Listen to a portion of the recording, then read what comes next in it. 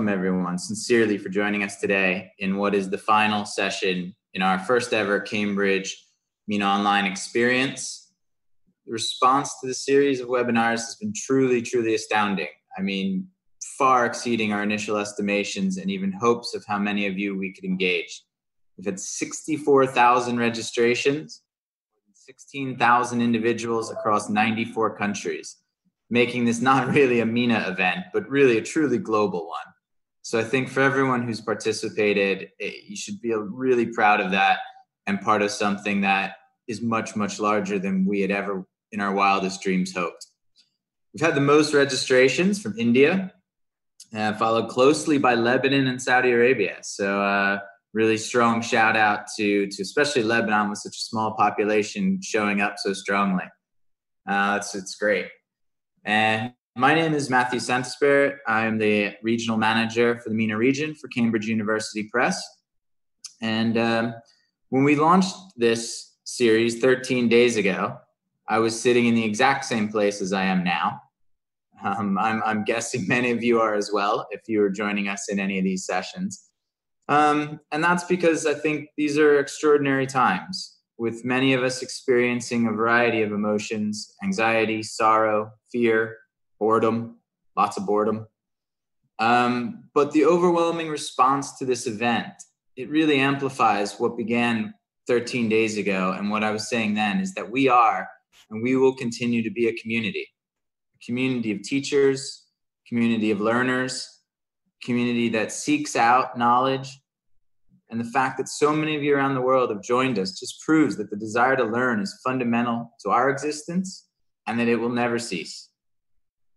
And we at Cambridge will continue to dedicate ourselves to this process of learning and development, of supporting teachers, instructors, students, and learners of all ages. So I think really just, again, thank you to everyone. I have some specific thanks to give out. First of all, to our amazing speakers for their wonderful and varied presentations. I think if you've caught one of these, yes, they can all stand on their own as individual sessions, but if you've been able to see several or even all of them, you see they fit in together as a pattern where it's been just a very, very interesting and multifarious way that things have fit together to get to the last session today. So it's been excellent. They've been a huge part of the event and they'll continue to inspire us. And I'd like to thank our colleagues at Cambridge Assessment who have supported us and done a wonderful job promoting these sessions.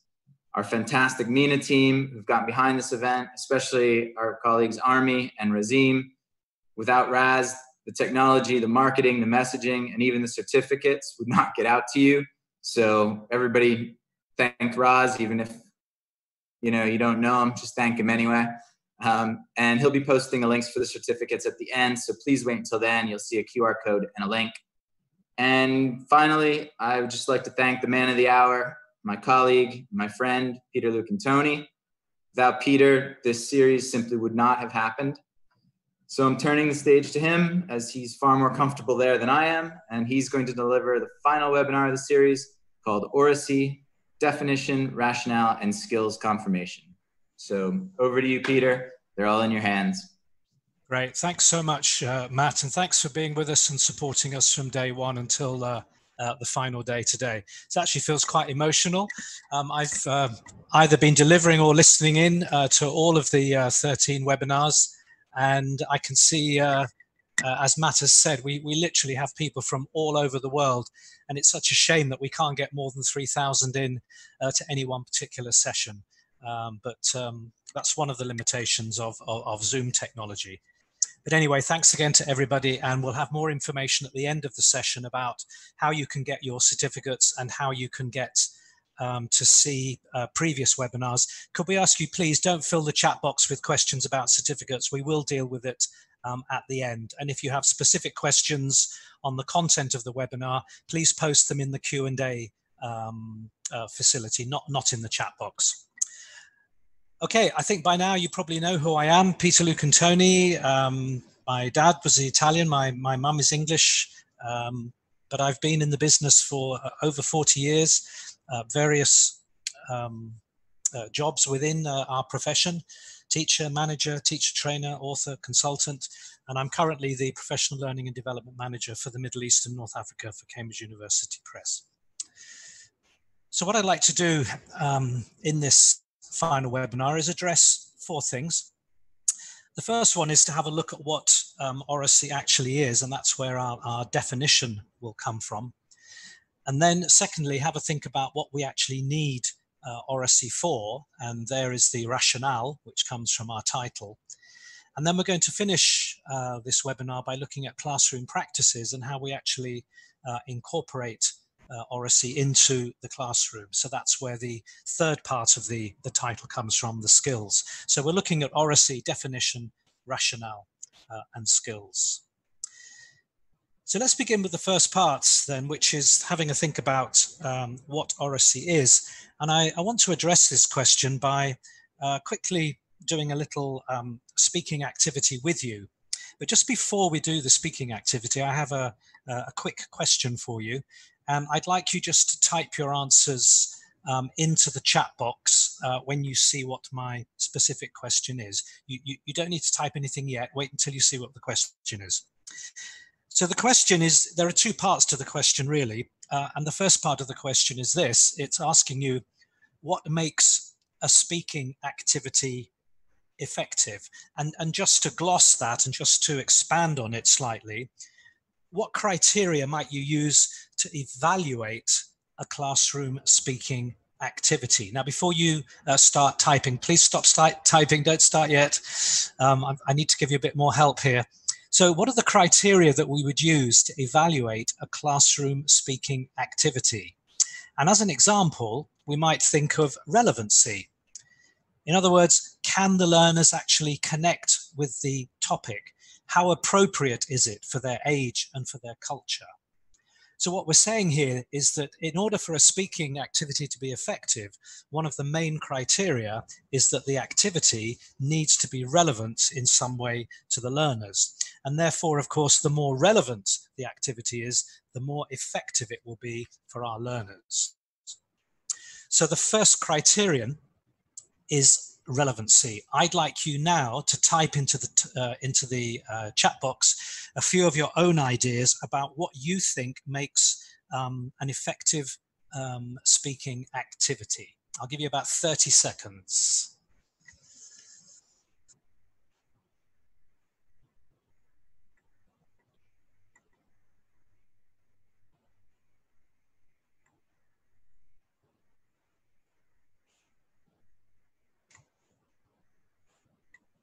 Okay, remember the question is asking you to think about speaking activities, not Oracy specifically. So what criteria could you use to evaluate a classroom speaking activity? Okay, I can see vocabulary, content, show and tell. Okay, great. Some nice ideas coming in. Yep. Okay, lovely. Great ideas. Okay, so I'm going to show you a list of criteria. Of course, it's not the only list. It's not a definitive list. There are many more things which could go into this list, but these are the ones that I want to focus on in this webinar today. So here's the one we just mentioned: relevancy.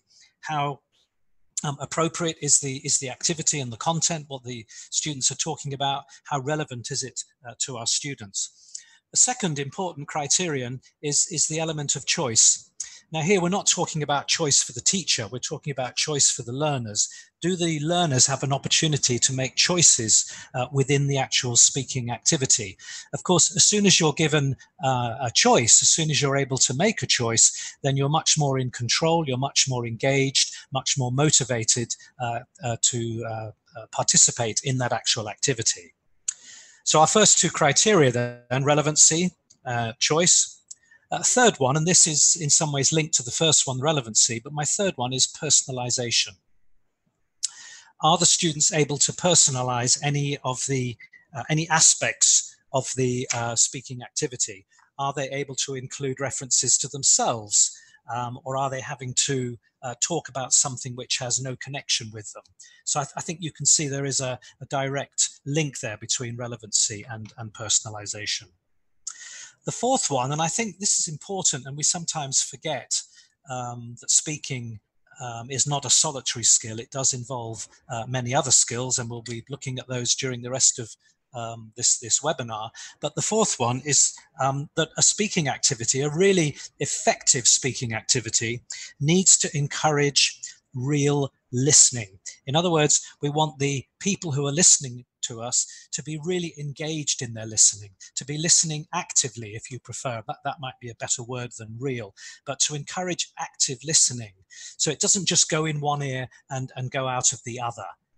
It encourages listening, which may indeed require a response from the people who are listening.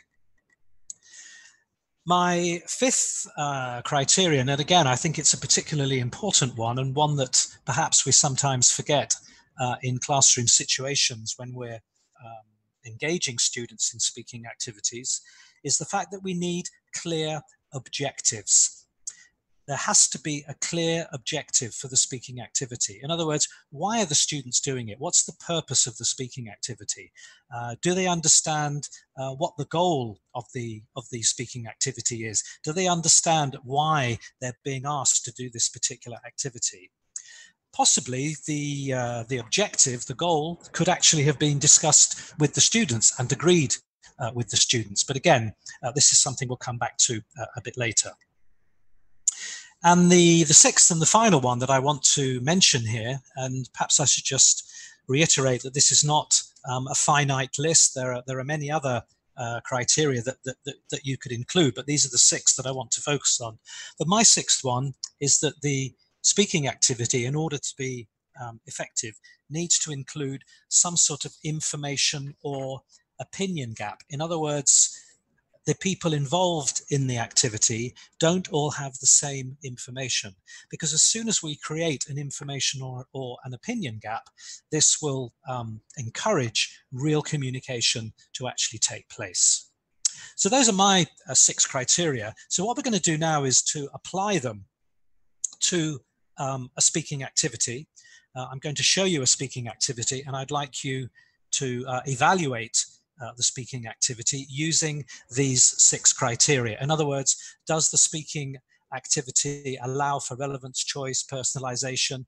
Does it encourage real listening? Does it have a clear objective? And is there an information or opinion gap? So here's my activity. Some of you may be familiar with it, some of you may not. I'll briefly explain it. Obviously, in this context, in this medium, we can't actually do the speaking activity, unfortunately, but I hope you will be able to understand it so that when we get back into the classroom, we will be able to use it. So it's called Find Someone Who, and I'll show you the activity in a minute on the next screen, but I want you to keep thinking about how effective it is and whether or not it meets the six criteria that we've just discussed. Okay, so in the Find Someone Who speaking activity, students need to mingle, students need to talk to each other and find people who can do particular things. I'm just going to give you some examples. You can, of course, change the examples to whatever suits your particular situation. So here it is. Here's an example of Find Someone Who. And you can see on the left-hand side, numbered 1, 2, 3, 4, the students need to find someone who has been to China. They need to find someone who can bake a cake and who understands French, and to find someone who never drinks milk. So the first thing the students need to do is to create a question from those stems. So number 1, find someone who's been to China. The question, of course, would be, have you ever been to China? I can see someone is saying it's not personalized, but I haven't finished explaining the activity yet. So hopefully when I've finished, you'll realize that actually it can be very personalized. So just hold on a minute. So the first question then would be, find someone who has been to China. The second one, who can bake a cake? Or indeed, can you bake a cake? Do you understand French? Do you ever drink milk? These could be the questions. So first of all, students are forming questions, and you'll see in the next column, it says person. Now in that column, the speaker needs to write the name of the person who they found. So if I ask Mohammed, have you been to China? And Mohammed says yes, I write Mohammed's name in the person column. If I say to Ali or Fatima, can you bake a cake? And they reply no, I put nothing in the person column and I have to ask somebody else. So basically, I need to complete the person column with the names of people who can do something or who have done something or who can understand something. And then you'll notice on the far right, there's a column which says follow-up information. Now, for the follow-up information, and this is where the personalization comes in, if Mohammed says yes, I need to ask Mohammed a follow-up question. For example, when did you go? Who did you go with? Did you have a good time? What was your purpose for going? So that's where the personalization comes in. That's where the students have an opportunity to personalize. I agree 100% that the find someone who aspect is not personalized, and indeed it's actually quite mechanical, but there's nothing wrong in doing mechanical controlled practice of structures from time to time, as long as they lead into something which is slightly less controlled. So I hope I've explained the activity to you. I've just got 4 examples on the screen. You could, of course, have 6 or 8 or 10, depending on what you want to do. You might also notice that in the Find Someone Who section, I've got different structures in each of my 4 sentence stems. Now, you can use the Find Someone Who activity very, very effectively to practice one particular structure. For example, if we wanted to practice the present perfect, then all of the Find Someone Who's could include has been or have been.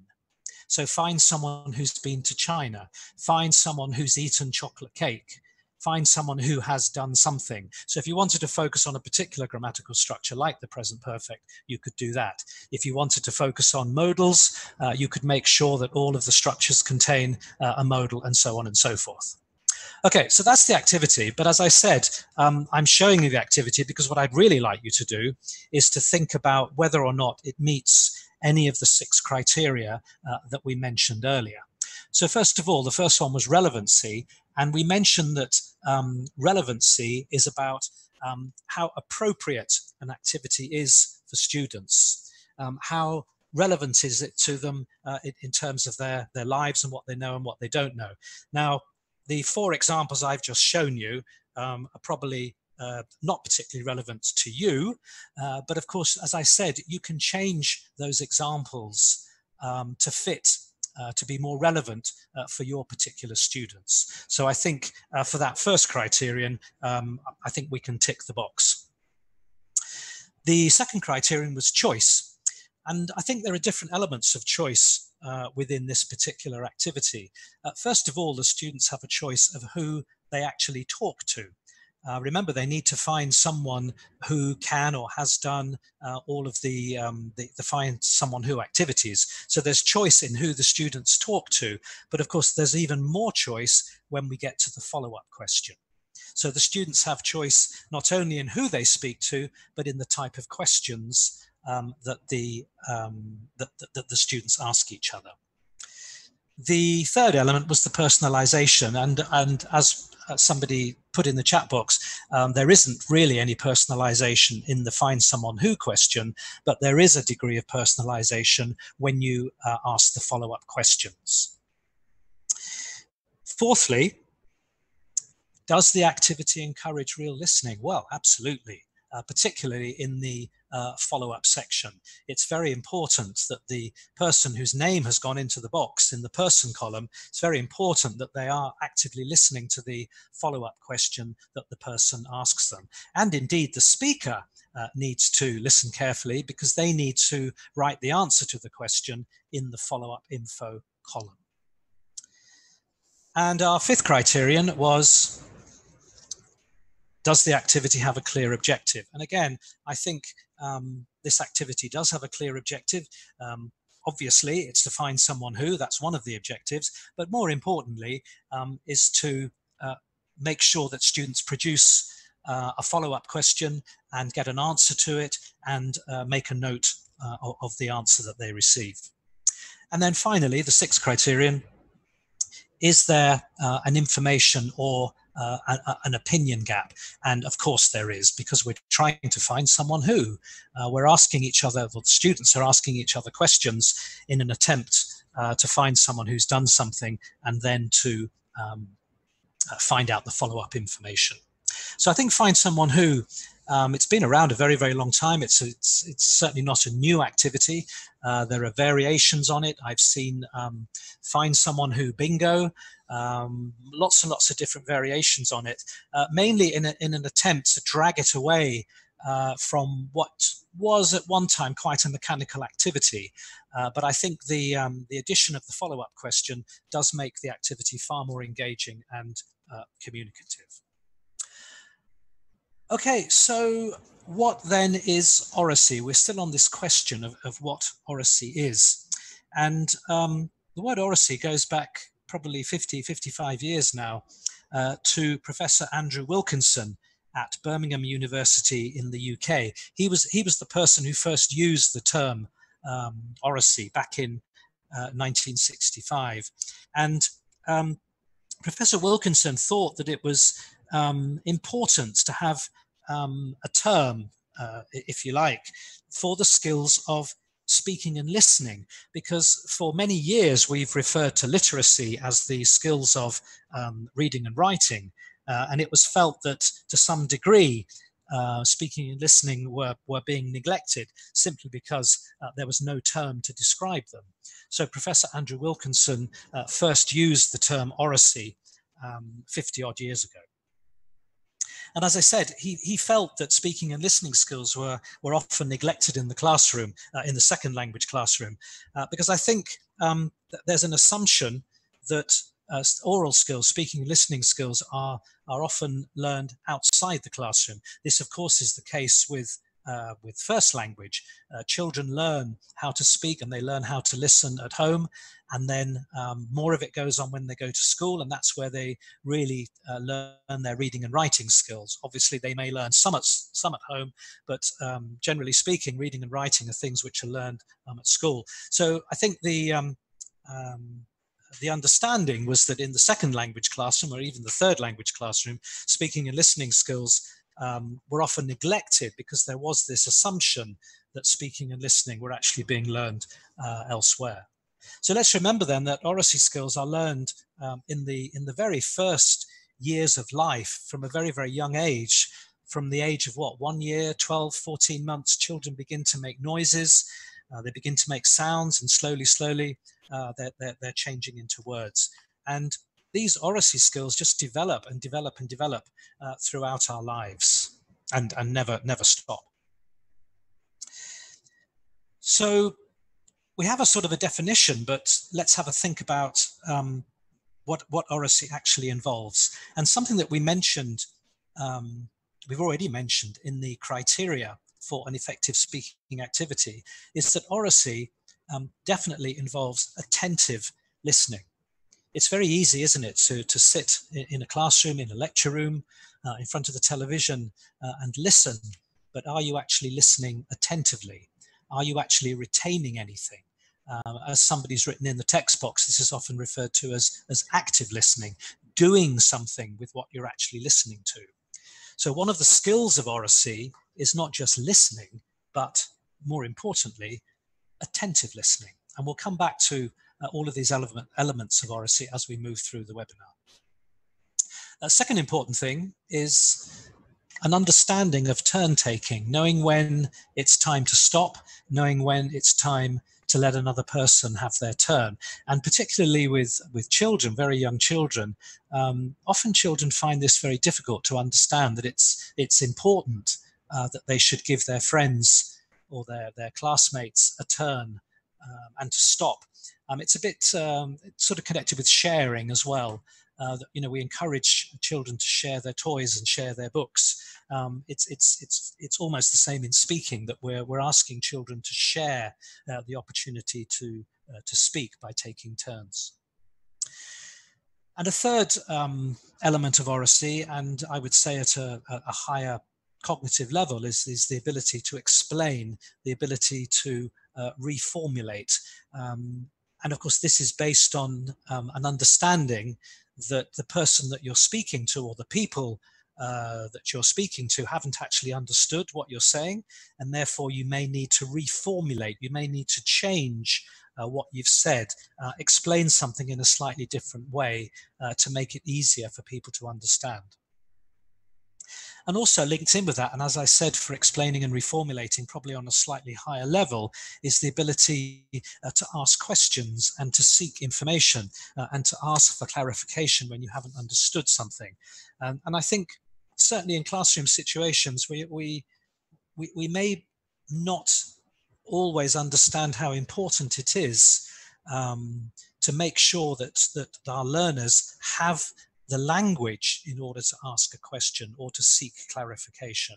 The student who sits there and doesn't ask anything, you may either think that they're lazy or bored or they don't understand, but maybe what they really need is some more language so that they can actually ask a question in order to get something clarified or to seek more information.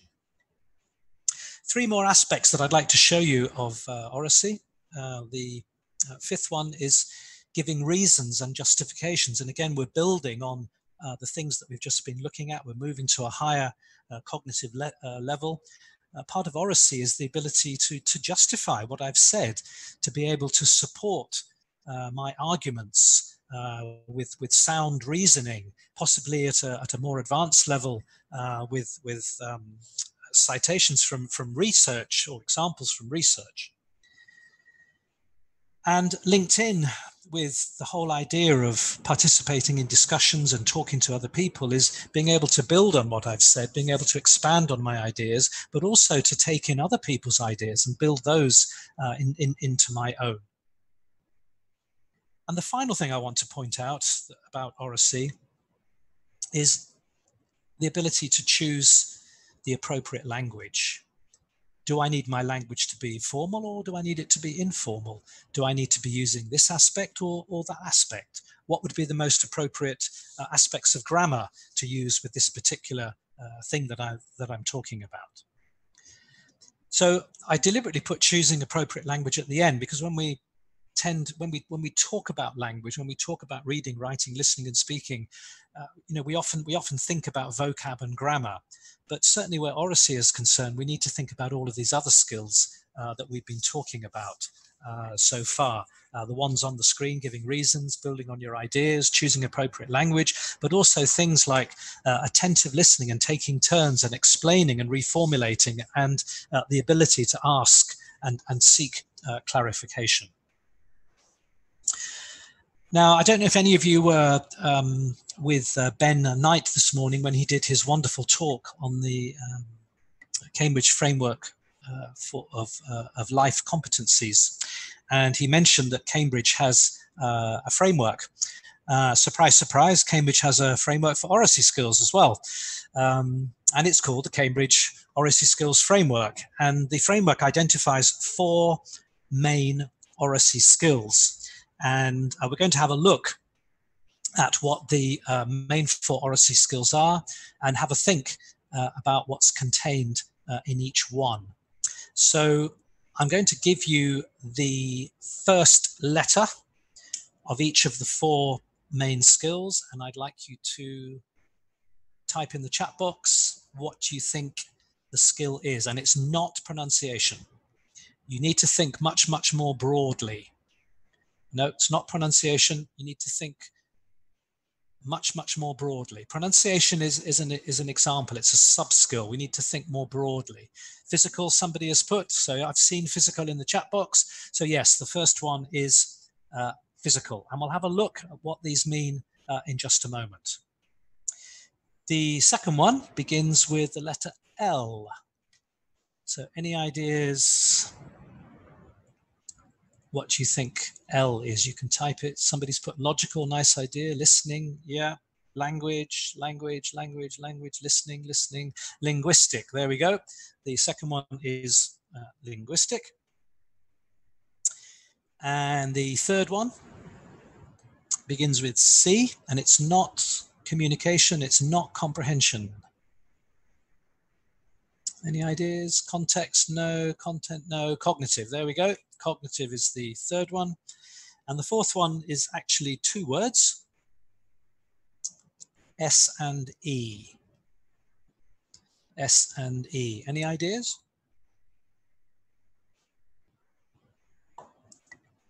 Yep, somebody's got it.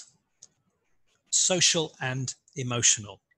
So the four broad Oracy skills that are identified in the Cambridge Oracy skills framework are physical, linguistic, cognitive, social, and emotional. And within the four broad categories, we then have subcategories. So let's have a look at what the subcategories are, and then we'll have a look at some examples of what's within the subcategories. So the first broad skill is physical, and within the physical category, this includes the voice, and it includes the body language which we use. We'll come back and look at some specific examples of this in just a moment. The second main Oracy skill is the linguistic one, and no surprises here. You can see vocabulary, you can see language variety, you can see structure, which really means the organization of what I'm saying, and you can also see rhetorical techniques, for example, metaphor and humor in what I'm talking about. The third one is the cognitive, and here we have the content, the things that I'm talking about, the ability to clarify and summarize, which we saw previously, self-regulation, and self-regulation here means the ability to stay on task, my task focus, and how I manage my time. That would be included in self-regulation. Reasoning, and this is to do with supporting my own views. And again, you'll notice this from what we talked about earlier when we were talking about what Oracy involves. And the fifth one within cognitive is audience awareness. And this could be as simple as just grading my language to the level of the audience. And then the third one was the social and emotional. And here we've got working with others, the ability to listen attentively and to respond. And very importantly, to have confidence in my speaking, to have confidence to stand up in front of people and actually make a presentation, if indeed that's what the speaking involves. And all of this information, as I said, comes from the Cambridge Oracy Skills Framework, and this has been put together by the Faculty of Education at the University of Cambridge, and you can just see a page grab there with the link at the top, the Oracy Toolkit. You can easily find it if you just Google Cambridge Oracy, you'll easily find it. Okay, so let's give you a little test now. See what you can do. Obviously, it's very difficult. We've got 3,000 of you taking the test and only one chat box, so this is going to be a bit of a bit chaotic. But let's see how we go. I'm going to give you 14, I think it is, sub skills, and I want you to think which of the four broad skills these skills go into. So, in other words, is clarity of pronunciation in the physical box, the linguistic box, the cognitive box, or the social and emotional box? Now, just to get you started, clarity of pronunciation goes into the physical box, because in order for our pronunciation to be clear, we need to use our mouth, we need to use our lips, we need to use our tongue, our whole mouth. So this is very much a physical aspect of Oracy. So I'm going to put the others on the screen. It's 12, not 14. So you've got 11 more to do. So if you like, I'll give you about a minute just to do a few. You can put the number in the box and then follow it with P for physical, L for linguistic, C for cognitive, or S for social and emotional. So I'll just give you a minute and see what we get. Maybe some of you start at the bottom and work up. Otherwise, everyone's going to be doing 2, 3, 4. Some of you start with 12 and then do 11 and 10 and 9, so we get a nice spread. Okay, the minute starts now.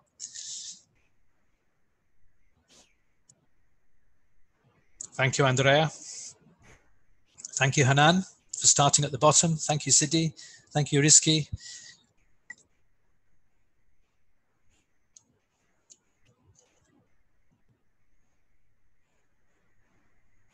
Great, lots of great answers coming in. Well done. About another 30 seconds. You don't have to finish them all, of course. It's not really a test.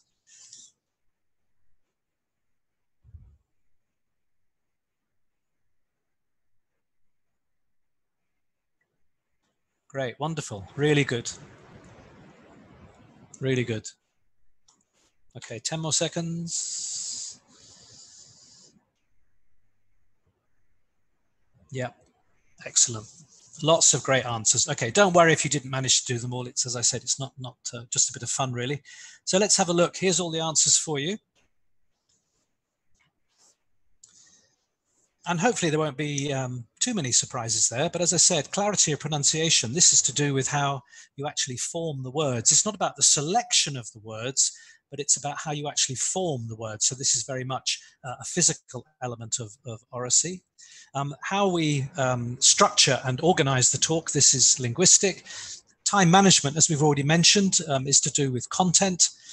And number 4, self-assurance. This is about your confidence, how you project yourself as a speaker. So this is very much on the social and the emotional side. Our fluency and the pace of speech, how the speed at which we're able to produce language. Again, this is very much a physical element of oracy. And then 6 and 7, grammar, register, belong to linguistic. And number 8, being able to stay on task. This is to do with the cognitive side. Turn taking, knowing when to give another person a chance, is our social and emotional. And then for number 10, listening actively. Again, this is social and emotional. Facial expression, eye contact is physical, and summarizing again is content. Obviously, you can find a lot more information and detail if you just Google Cambridge Oracy Skills Framework. You'll be able to find a lot more information. But hopefully this is beginning to make or raise your awareness of the fact that oracy is not only about language. It's not about speaking and listening. It's about all of the sub-skills which are involved in effective speaking and listening. And just to sort of try and bring all of this together, Wilkinson, who first came up with the term oracy a couple of years later, Wilkinson made the point, let's not think of oracy as a particular subject. Oracy is not something that we can teach on its own, because oracy is actually, as Wilkinson said, oracy is a condition of learning in all subjects.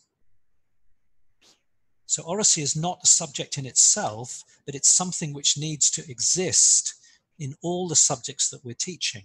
Now, I don't know if we have any teachers with us today who are not English teachers, but what Wilkinson is saying is it doesn't matter whether you're teaching English or even Arabic or even Kurdish or Turkish or Japanese or Spanish or Greek. It doesn't matter.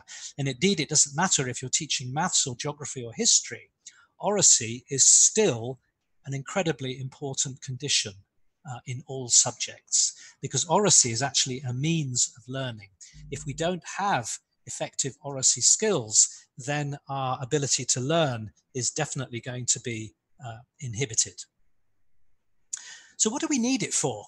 Well, yes, I can see somebody saying science. Yes, doesn't matter what your subject is, oracy is important, because I think the next slide will highlight why this is, because in all subjects, in all situations, we want our students, for example, to make presentations. It doesn't matter if it's a presentation about a chemical reaction or how language works or why Mount Everest is the highest mountain in the world. We still want our students to make presentations. And within a presentation, we want our students to be able to explain their ideas with confidence, and we want clarity, and we want them to be able to persuade us. And it doesn't matter if I'm doing that in Japanese or Arabic or English, and it doesn't matter if I'm talking about science or maths or geography. I still need to be able to do those things. And part of that, of course, part of even what we're doing now, even though it's remotely, we need to be able to engage in discussions. It's obviously very much a one-way discussion. There's me and there's 3,000 of you, but I'm doing my best to engage in a discussion with you. And in order to do that effectively, I need particular Oracy skills. A third thing, or a third area, let's say, that we need Oracy for, and this will be very familiar to you, and I've actually seen questions this week in the webinars about exactly this, is that we need Oracy for students to work well in groups, to find solutions to problems.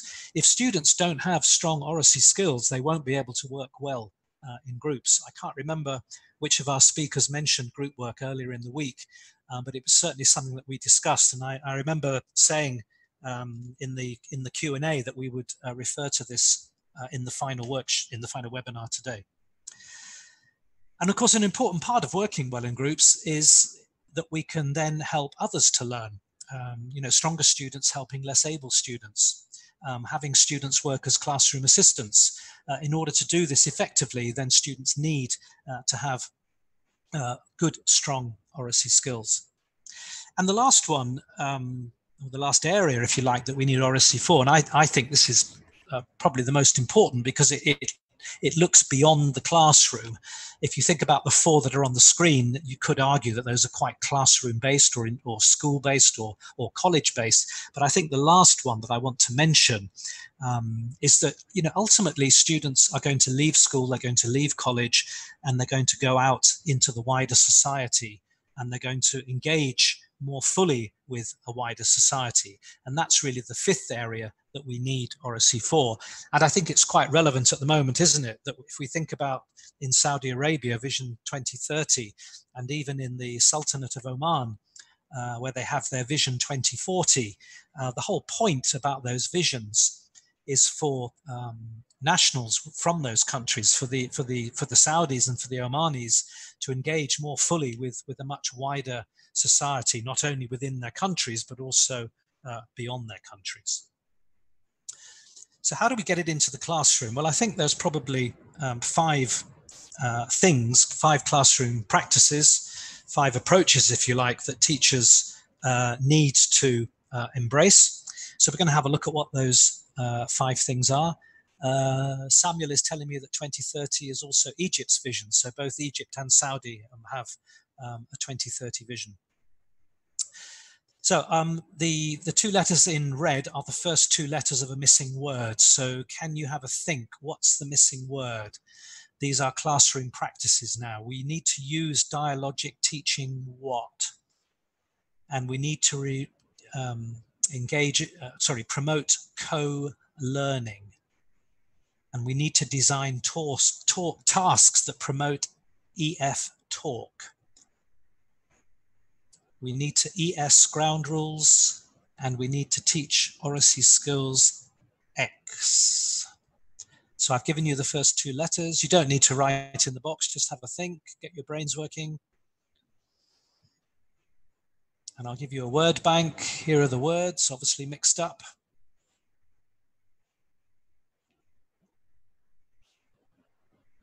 So the five classroom practices, and we're going to look at each of these in a bit of detail now.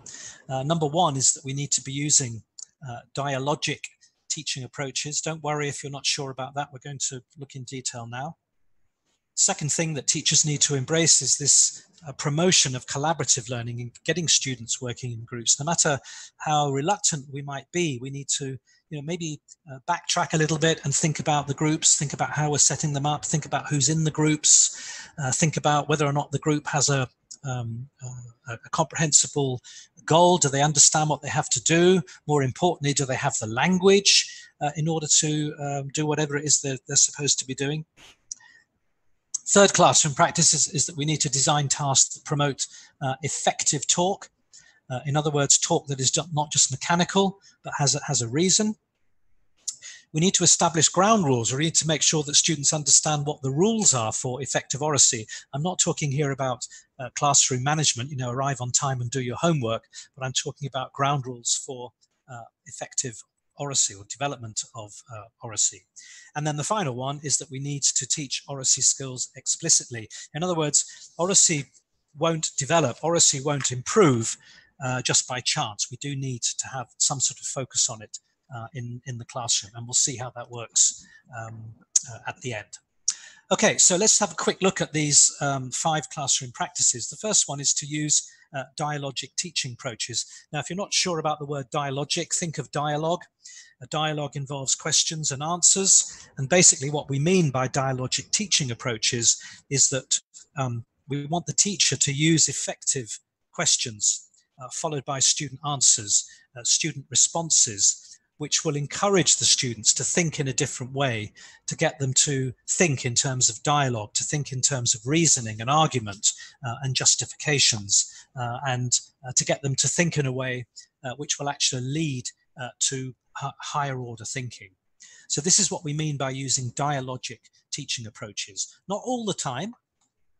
We're not saying that every lesson has to revolve around students working in groups and in pairs and having discussions, but it needs to be, it is an important element of any classroom situation. The second classroom practice was about promoting collaborative learning, and we know what this means. We know that it means getting students working together. So I just want to highlight 4 particular elements of collaborative learning. The first one is getting students to work in pairs. This seems like a very obvious thing, but I wonder how often we actually ask ourselves, well, why am I putting students into pairs? What's the actual point of having my students work in pairs for this particular activity? What's the benefit? Could they in fact do it on their own, or do they really need to be in pairs? But let's think about it from the Oracy perspective. Remember that pairs are very easy to organize, even if you have a large number of students. They definitely promote very high levels of participation, and it should ensure that the discussion is actually focused. Do remember also that it's a much easier way to monitor what's going on if you've got students working in pairs. A second idea for collaborative learning is the idea of envoys. Now, an envoy, I've seen these also called ambassadors. I've seen them called butterflies. There are different terms which are used here, but basically once you've set up a group, within each group you or the group can decide on the envoy, and the envoy's job is to, at some point in the activity, to leave the group and go to another group and to tell the second group what their group has been talking about, to collect information and to take it back to the home group. And of course, there are, it's up to your creativity how this is done. The envoy can go to more than one group. If you've got slightly larger groups, you could have more than one envoy. There are different ways that you can do it, but it's a great way to engage students, and it takes away a bit of boredom from the groups. If you've got multiple feedback sessions, reporting back sessions, then using envoys is a much quicker and more effective way of doing it. Third idea is snowballs. And this is a bit like think, pair, share, where you start off with one student goes into a pair, then they go into a 4, and even the 4 can go into an 8. The reason it's called a snowball, if you think of all those cartoons you've seen with a snowball, as a snowball rolls, it gets bigger and bigger and bigger and bigger. And usually it crushes a house or crushes a car or crushes something when it gets very, very big. So that's where the term snowball comes from. As some of you have written, it's also referred to as think, pair, share, where you're increasing the number of brains which are focusing on a particular task. And the fourth one is jigsaw, and with a jigsaw collaborative learning, topic, it could be a topic, or it could be a text, is divided up into different parts, and students need to fit the different parts back together again. In a jigsaw, we have jigsaw pieces. In a text, you could have sentences or paragraphs, and the idea is that the students collaborate in order to put the parts back together again. The next classroom practice was designing tasks that promote effective talk. In other words, making sure that the task we give our students really does engage them and results in some sort of effective talk. So making sure there's one outcome for a group. This doesn't mean that individual students couldn't have their own particular objectives and goals within the group, but the whole group should have one particular outcome, and that needs to be linked into a time constraint. I think we quite often give students probably too much time for speaking activities. You have to remember their level and how much language they actually have and how much language they can actually put together at any one time. How much second language or third language they can put together. So give time constraints, keep the pressure on. You can always give more time if students need it. And making sure that the single outcome is also a very clear outcome. And this could be an outcome which the students have actually agreed with you, the teacher. And let's make sure that when we're engaging students in speaking activities, talking activities if you prefer, that they're doing different kinds of things. They're not always doing the same kind of talking activity and indeed the same kind of listening activity. Let's make them aware of the different kinds of talk and the different kinds of listening that are needed in order to develop effective oracy skills. And very importantly, of course, let's make sure the students can link the activity to their own situation. And this links us back to what we said earlier about personalization. The next one, the fourth one, is about establishing ground rules. And as I said, these are not classroom management rules. These are not about bringing your homework and coming to class on time, but these are ground rules which you've agreed on with the students about oracy and what the students should be doing in a speaking activity. Like, as we mentioned earlier, allowing other people to have a turn. Turn taking would be one of the ground rules that you might want to establish. And these ground rules, you know, they're not secrets. They don't need to be hidden away, but these could be displayed around the classroom and referred to through a particular speaking activity. And the last one was was teaching oral skills explicitly, and this is where modeling comes in. It's very important that students are provided with clear models about what's expected. Now, I think we do this without even thinking about it for writing, because many of the things that students read automatically become pieces of writing that the students use as a model. But I think in speaking, we're probably less likely to do this. But I think, you know, by pre-teaching key vocab, and I don't mean topic vocabulary necessarily or topic phrases, but the type of vocab which is important in different types of talking that the students are doing. In other words, the language they need, the vocabulary they need in order to discuss and to argue and to explain, and so on and so forth.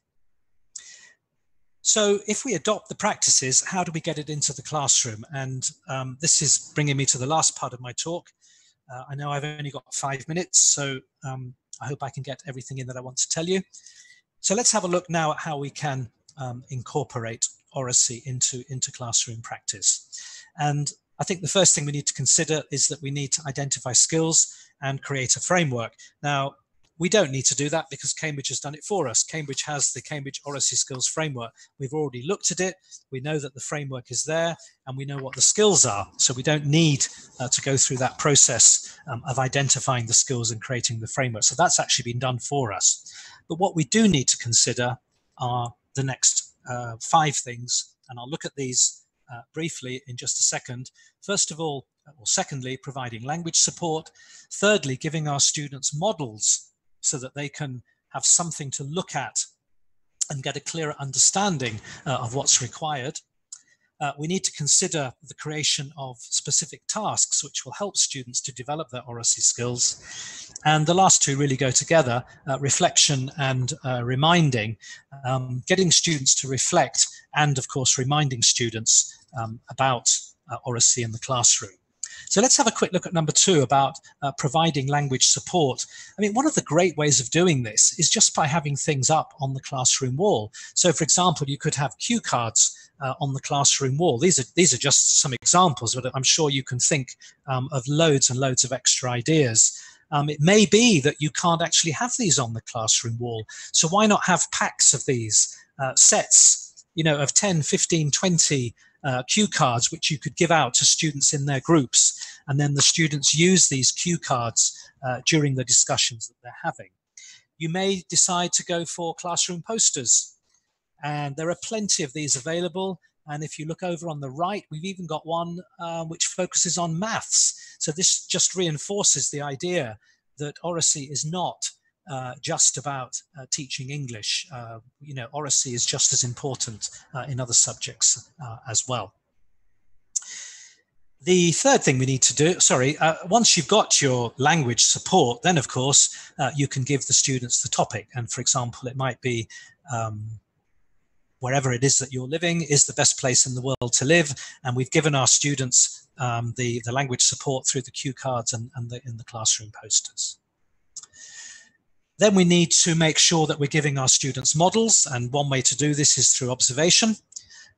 They could go to another school, another class, another group. There are different ways that students can see Oracy in action. It could be done through watching videos, maybe some students modeling good Oracy skills, effective Oracy skills. Don't forget that you, the teachers, you're probably the best model. It says on the screen that a good model, but you're probably the best model. So don't forget that. Do model what you want from your students. And of course, things like cartoons and animations and GIFs, all of these can help you to compare and contrast Oracy behavior and Oracy skills.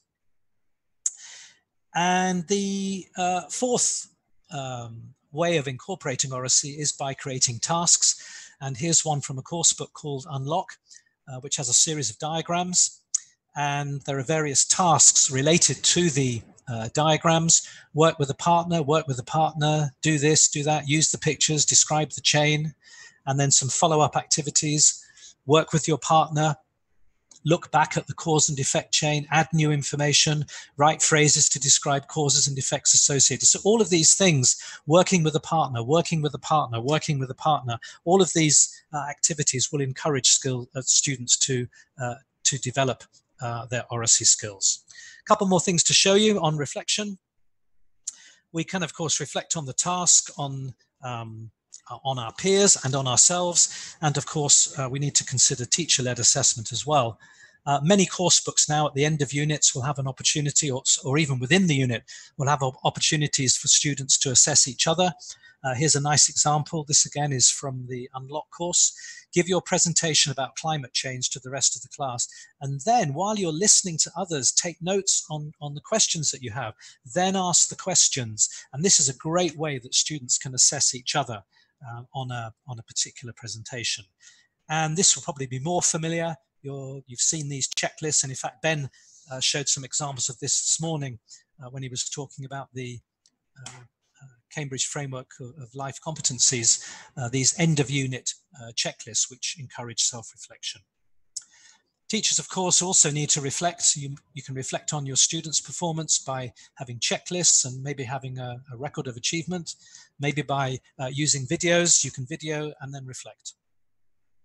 And finally, we want our students to be reminded about things and to repeat the things that they should be doing. And this, again, can be done through classroom posters. Remember to do this, remember to do this, don't forget to do that, don't forget to do this. So these are the key elements of Oracy. Okay, so just to summarize, I'm not going to summarize, you're going to summarize. This is something to do in your head. Please don't write anything. That's not the point. I don't want anybody else to see what you're thinking, but I'd just like you to consider 3 things. Just take away 3 things. Again, please don't write anything. So the first thing I want you to consider is this. Oracy is. So tick tock in your brains. Secondly, Oracy is important because, again, tick tock in your brains. And the last one, an Oracy teaching approach, which I will try, is what? So hopefully those three things for you to consider will act as a summary of what we've talked about in today's Oracy session. I know I've taken up 2 minutes extra of your time. I don't know if we're going to be allowed to have any questions, but I'll hand back to Matt and Raz and let me know if we're having any questions. Yeah, Sambala has some questions too. Okay. Hey, great. Peter, I've been monitoring. Hi, everyone. Amazing session. I've been monitoring the chat box for you and the question box. How long can you go on? Because we have at least 10, 15 minutes worth of questions. Matt, if you're there, I've ranked them. Yeah, so I can hang around. If people need to leave, they can leave. But if people want to stay, that's great. Yeah. No one's dropping off. So okay. We have questions and it's the last session, right? We can extend it a little bit. Come on. Yeah, sure. It's okay with me. Yeah. As long as the questions are not too difficult, Sambella. I've been ranking them. Just so ask me are if you you can okay help, for Peter, me from here. to? Okay, Matt. Okay. All right. So we've got I try to rank them. Thanks everyone for asking so many. I've been monitoring them all. We have more than 50 in the Q&A box, Peter. Okay. So I've tried to put some at the top here. The first one is from Nagendra Kalamadi. Can we ignore accuracy while promoting Oracy among the students? Yes. Yeah, absolutely. Yeah. I mean, in Monday's webinar, we talked a lot about accuracy and fluency. And I think the conclusion was there needs to be a balance between the two. So it's not so much about ignoring accuracy.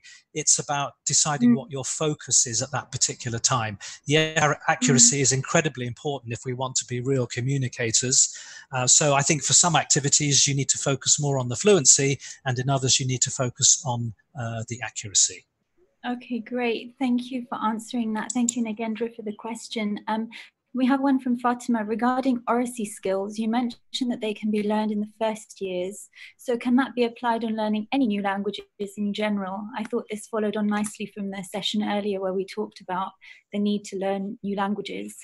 Yes, and I think some of the sub-skills of Oracy, like the ability to justify yourself, these are not skills which children are going to be able to develop at KG or in grades 1 and 2.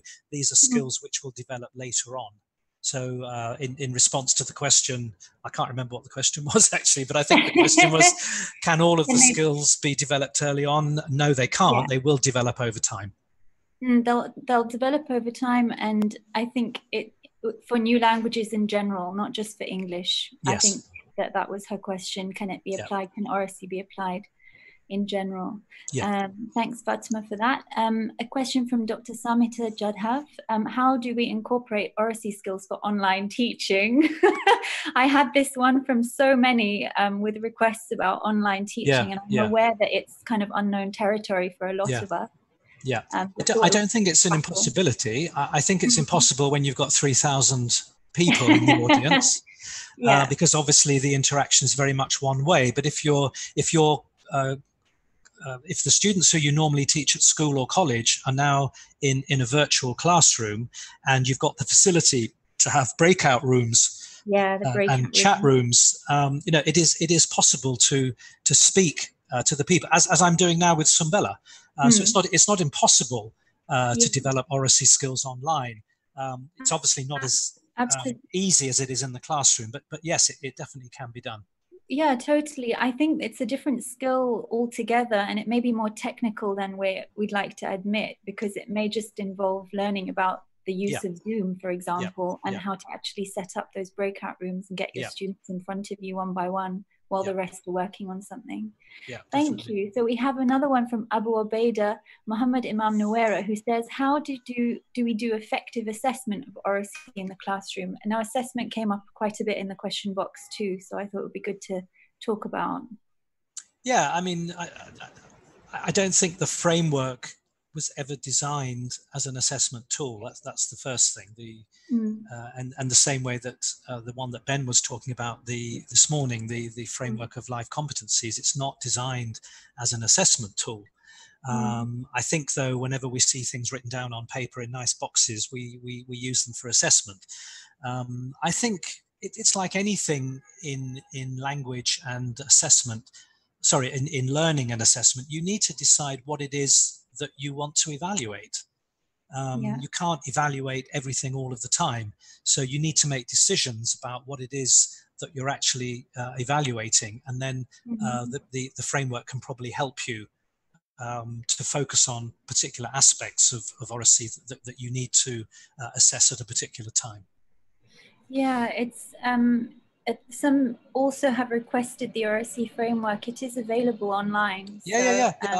Just Google Cambridge Oracy framework. Yeah, and then basically, to summarize, you can use that to guide you as well in how you do it. And at Cambridge University Press, we have lots of support for this in some of our courses even. So Primary Path has it embedded inside the series as well.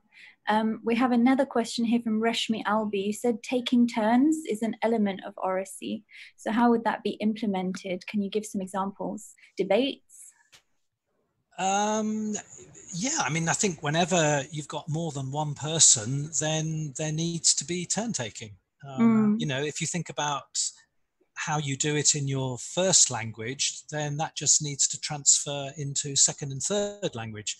The point we're trying to make here is that not everybody is particularly good at turn taking. How many times have you said, you know, that person never shuts up, or, you know, or can I say something, you know, which is intimating that you feel you're being left out. So it's a really very, very important skill, not specifically for the English language, but for any language that you're using.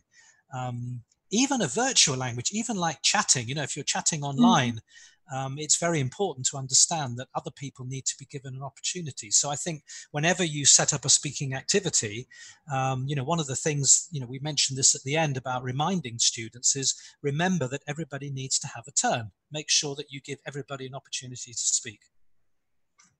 Yeah, great. Okay.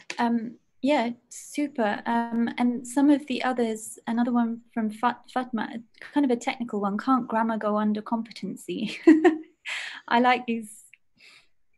I don't know what you mean by competency. I don't think I really understand the question. Okay, actually. I didn't either, but you had quite a few of them that went under kind of as you were talking on the slides. Okay, but the four main skills are physical, linguistic, cognitive, social, and emotional. There isn't one that says competency. So maybe where would grammar go in grammar goes under linguistic. Okay, so Fatma, I hope that answered your question for asking about grammar. And then lots of the other questions are just really dealing with how do we apply the framework and body language and self-regulation and body language. So I think the whole session you've given has really answered a lot of those as we've gone along. So it's a shame that we can't get to every single one, but I do hope that this has been helpful in answering them. And as I was going through, many of you used the box, the Q&A